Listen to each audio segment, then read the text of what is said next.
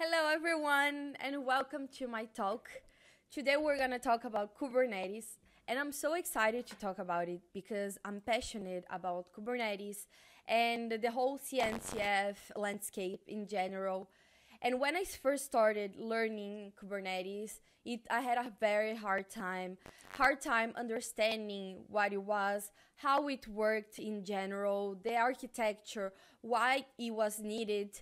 So my goal with this talk is to help you understand it, and so you don't have to go through what I went through.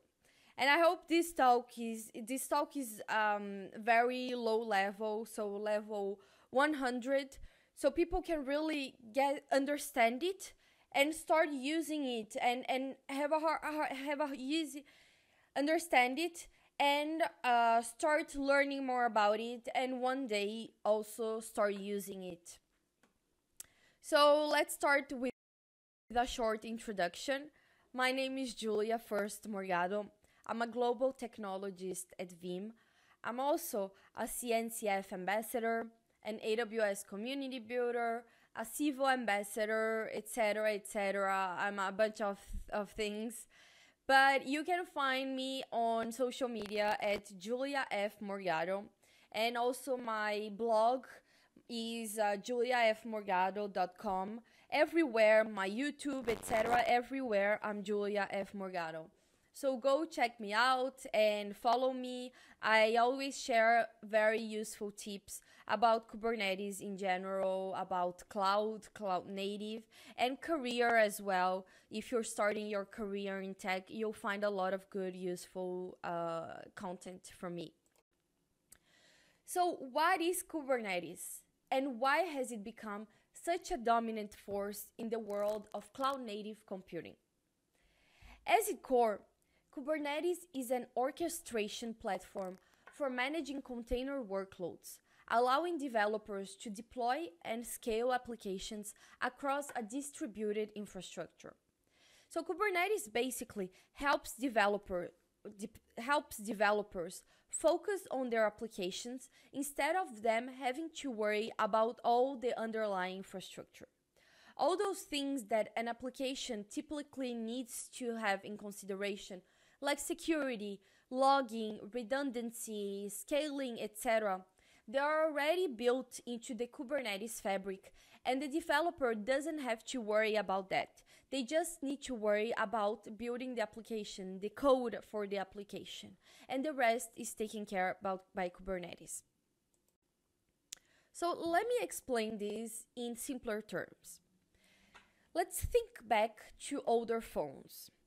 Running applications on older phones like the Nokia here meant doing one thing at a time. So to use an application on an old phone, you had to use one application at a time. If you wanted to use another application, you had to close the other application and open the new one, etc., etc. And the way this device managed resources wasn't very clever, because resources like memory and processing power, they were shared manually or they were based on preset rules by the operating system. And this was similar to old computer hardware. So running applications was one at a time. You had to run an application and close others to manage resources efficiently. But now with Kubernetes, we've got this way of running multiple applications at once, handling what's running, what they need to run, and even restarting an application if it unexpectedly closes. So Kubernetes knows how much memory or storage an application needs, or what resources to run to make sure this application works. And Kubernetes goes beyond a single device. So it can work across several servers and locations, letting you manage not only just one phone, for example, but imagine if you can manage from a single location all the devices in your house. That's what we call orchestration. It's the clever way of managing everything seamlessly, and we're gonna talk about this everything in a bit. Now, how Kubernetes makes everything simpler easier.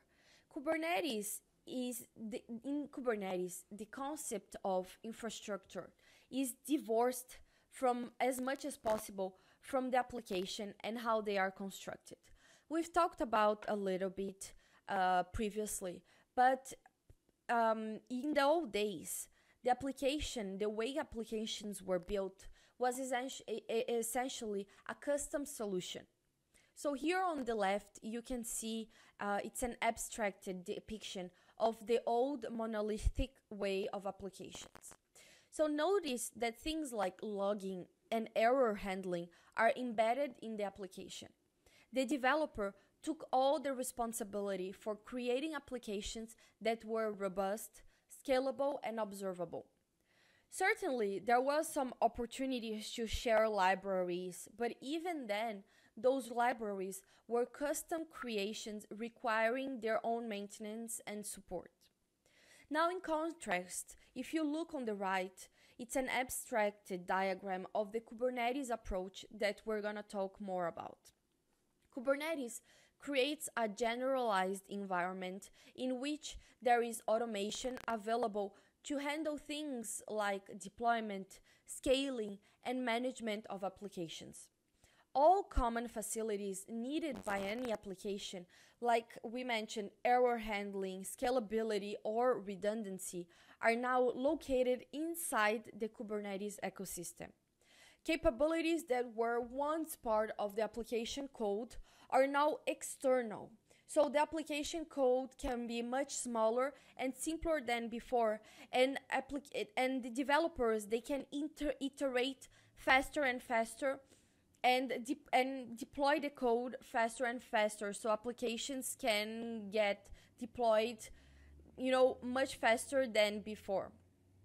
And the application can also concentrate on processing payload data and doesn't have to concern itself with ancillary things like scaling and redundancy that they had to care before. And how is this all possible? So Kubernetes relies on a technology very important called containerization. This is a large subject and I won't go into any details here, but in essence, containers are self-contained packages that hold everything your application needs to run smoothly, including all its dependencies and configurations. Using containerization, a large monolithic application can be broken into much smaller independent pieces.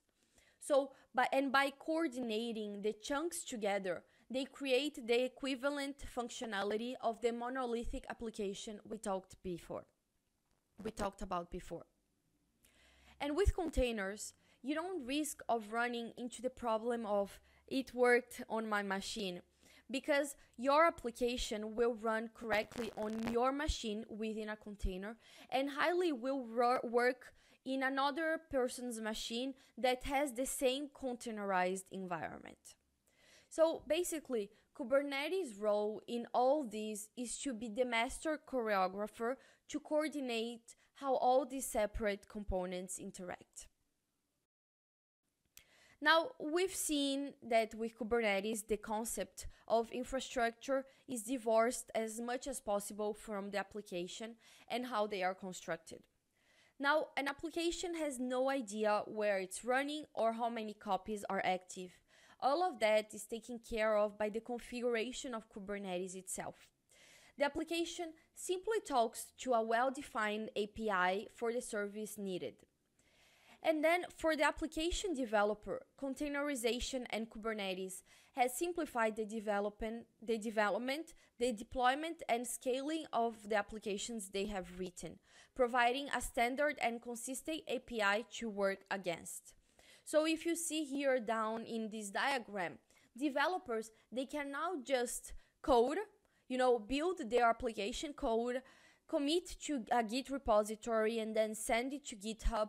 Also trigger some testing, and then they have to pull the image from Docker and deploy it to Kubernetes. So from the perspective of the developer, the deployment of their application is simple as ABC. Let's say, for instance, it's cut there, but the code to deploy an app on Kubernetes with the kubectl command is as simple as providing the deployment name, the application image location, like we've seen there, kubectl create deployment, my secret app, dash dash the image location, which is Docker repository / application folder / my secret. And in the end, you don't see, but it's just app v1, which is the version 1 of the application. So let me talk about a little bit about Kubernetes architecture. While Kubernetes simplifies application development, things can get more complex when we delve into the application's infrastructure. So it's very easy for application developers to develop and code the application, but then it gets more complex for the operations team that have to manage all the infrastructure. Let's look at the infrastructure parts. So in a nutshell, Kubernetes architecture comprises of several key components. On the left, we have the control plane, which is mainly the brain of the cluster, managing its overall state and orchestrating operations. In the control plane, there are a few elements. So first, there is the API server that acts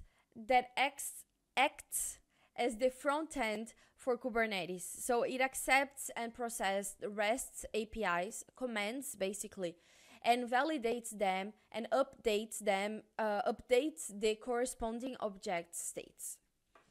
After that, we also have a scheduler that assigns workloads to nodes based on the available resources and based on the policies.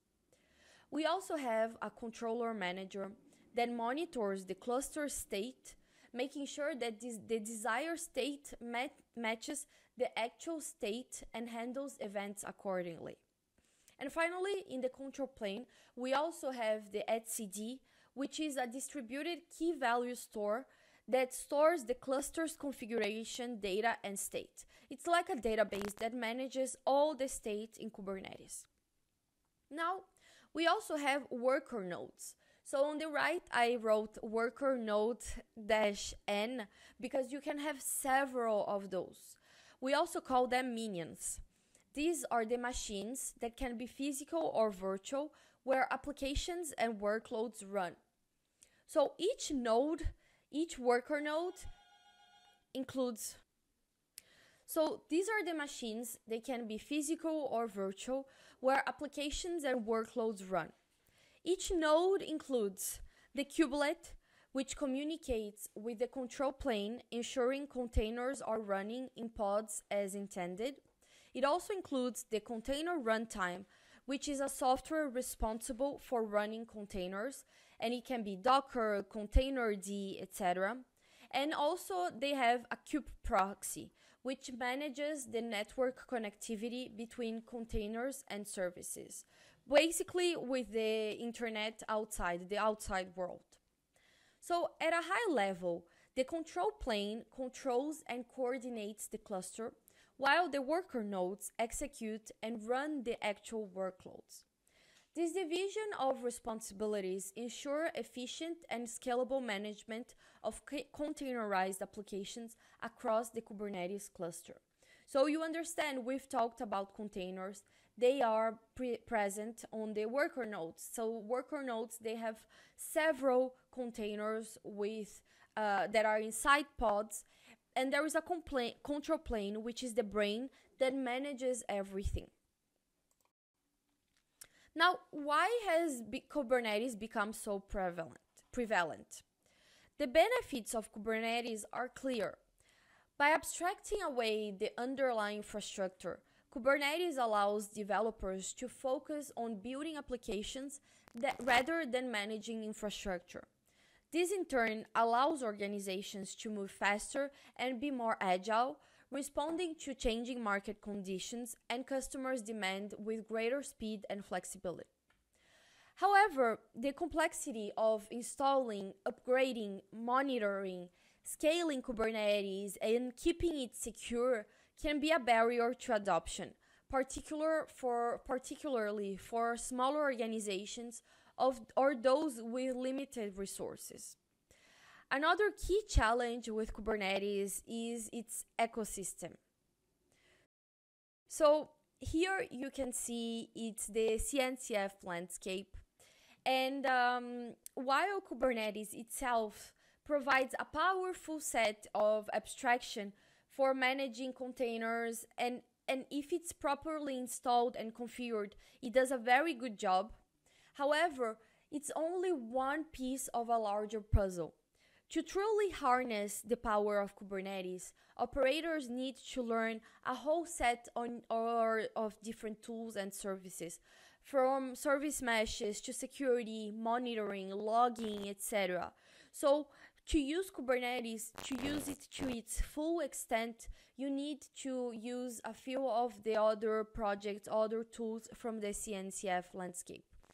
And as you can see, the depth and breadth of the CNCF ecosystem can be easily overwhelming, particularly for those that are new to the cloud native computing space. And there is this little drawing, this image of people. They are starting to learn Kubernetes, Docker, they learn Kubernetes, and then they reach the top of the mountain and they see there is so much more they have to learn. And the way I think about Kubernetes is like this. I don't know if you've ever walked into a house that was put up by builders, but essentially when you walk in, it's just wood and insulation. There is a carve out to where you're going to install your bathroom, but there is no plumbing. There is a carve out to where your lamps are going to be, but the electric isn't there. And basically, Kubernetes is that. It's a carve out, and it's up to you to choose your own adventure, and that's the complexity behind it. Scheduling a container isn't complex, but figuring how you're going to do it is. And there is Kelsey Hightower. He's very famous in the Kubernetes space, and he said that Kubernetes is a platform for building platforms. It's a place to start. It's not the end game. So it's basically what we're talking about. Now, Kubernetes is a difficult environment requiring a steep learning curve to seize its real potential, like we talked about. And I've been learning Kubernetes for almost 1 year, but I still feel like I'm just starting out. There is so much to learn, etc. And considering what we see on the internet, it seems that the Kubernetes learning curve is immense, and people on the outside, they might even be intimidated to get started with Kubernetes. Also, Kubernetes is like an iceberg. So you learn the basics only to see there is a lot more to learn under the surface, and a lot new terminologies and new tools, etc. So the more you learn, the more you see there is to learn, and it can be overwhelming as well for a lot of people. So what can be done to simplify Kubernetes and make it more accessible to a wider audience? One option involves creating higher level abstractions like Helm charts, operators, and service meshes. These tools, they encapsulate common deployment patterns, but they tend to add complexity, requiring more training for the operational staff of your company. Another approach is to improve the documentation and training resources. The current documentation assumes a lot of prior knowledge, making it challenging for newcomers. If you go to the Kubernetes website, they use a lot of tech jargon that is very hard to understand for people that are starting out. So, by offering clear, more comprehensive, and regularly updated documentation, along with, for example, interactive learning opportunities like online courses or workshops, we can make Kubernetes more user-friendly and accessible to a broader range of users. Now, should you learn Kubernetes?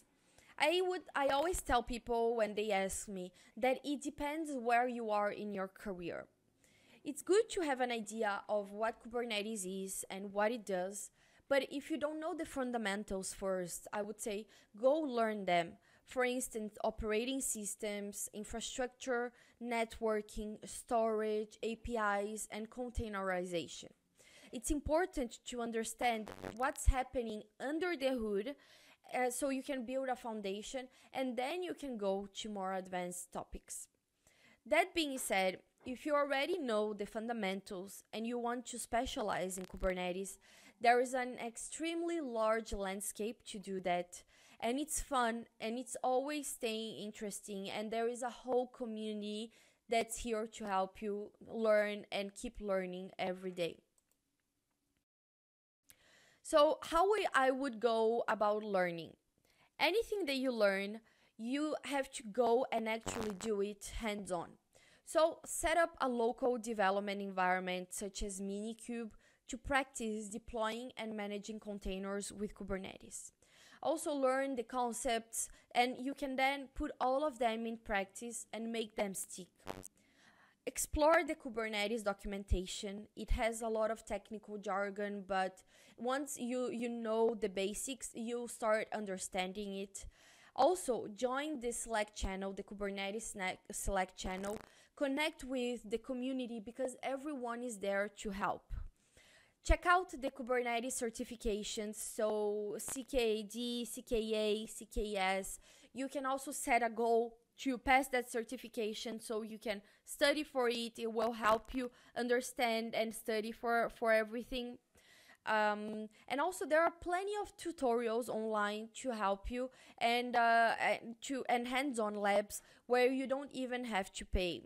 So a lot of CNCF ambassadors as well, they have good content out there on YouTube. If you just type Kubernetes, Kubernetes for beginners, or if you type on Google how to learn Kubernetes, you get a lot of good free resources. And CNCF, they also have a great illustrated book for people starting out. They don't really get into the deep technical details, but they give you a good solid foundation to start from with concepts and what it's important to just wrap your brain around it. So, final question, is Kubernetes too complicated? I would say Kubernetes is both a simplification and a complication. It has simplified many aspects of cloud-native computing, allowing developers to focus on building their application rather than managing the infrastructure. However, it is also a complex system that requires significant investment in terms of time and resources. To truly harness the power of Kubernetes, we need to find ways to simplify the system and make it more accessible to a wider audience. Only then can we fully realize the promise of cloud-native computing and build the next generation of scalable and resilient applications. So that was it. Don't be hard on yourself if you're just starting out, if you're trying to understand Kubernetes. I know it's complicated.